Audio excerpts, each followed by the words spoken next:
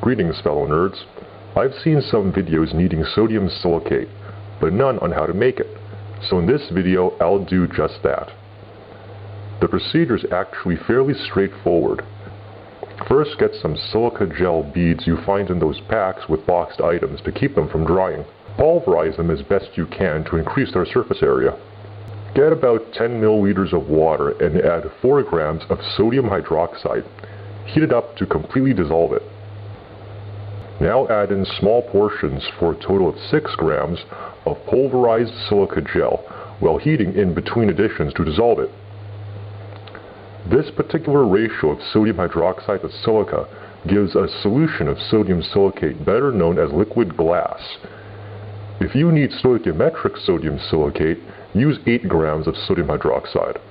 If when making it the silica doesn't dissolve, you might need to add more water.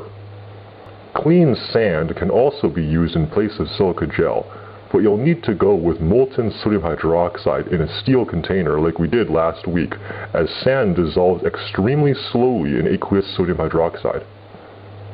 Alright, it's done. Here we have a concentrate solution of sodium silicate. To test it, first I'm going to dilute it to 100 milliliters, and then add a few crystals of copper sulfate to perform the famous chemical garden experiment. In just half an hour, we can see the start of the garden. Thanks for watching.